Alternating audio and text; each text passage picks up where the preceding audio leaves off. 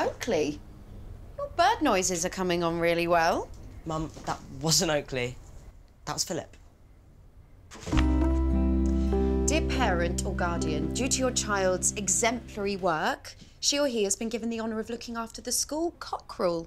Well, I'm sure if you need help looking after it, Oakley can help you out, can't you?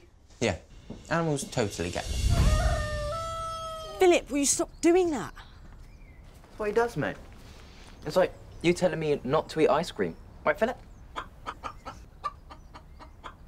Oakley! Phillip.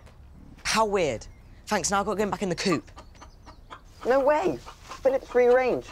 Like me. Phillip. Let him wander. He's not hurting anyone. Phillip. Wait, Harry?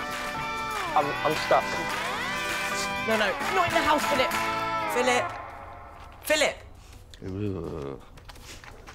Hey, dinner's going to be amazing. This is going to be 100% fresh and natural, OK? At least it is now. I can't be known as the kid that lost the school rooster. Look, with your smarts and my animal magnetism, we can catch this hen. Cockerel. Shh.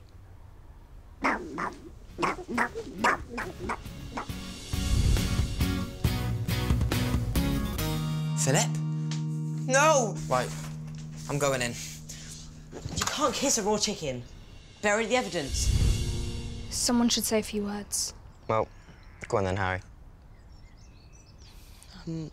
Sorry I couldn't keep you alive for more than one day. Now I'm going to be known as the kid who lost the school mascot.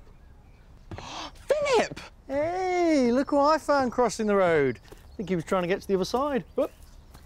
Yes, I'm not ruined. Anyway, I better get the dinner in the oven. Oh.